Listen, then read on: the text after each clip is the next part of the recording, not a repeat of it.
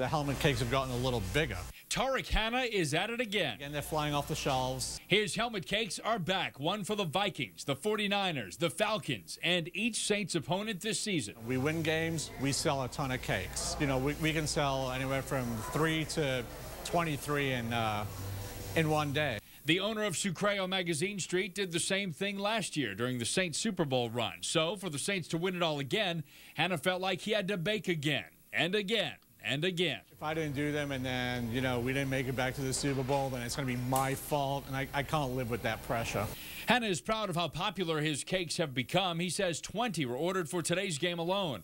But the cake's popularity is not limited to just football season. It's the #1 requested groom's cake. But not all requests are granted. Although I did get a couple of Falcon requests, and I actually did turn down some cake orders. But he does take most orders, and a lot of people don't want to eat the helmets. They want them as keepsakes. So for those who want to keep the helmet, Sucre will make it out of styrofoam, and the cake itself is extra. So essentially $175 out the door. And once the season ends, Hanna will add to his cake resume. I can't tell you who it is, but there is a certain key member of the team who will be wed soon after the Super Bowl.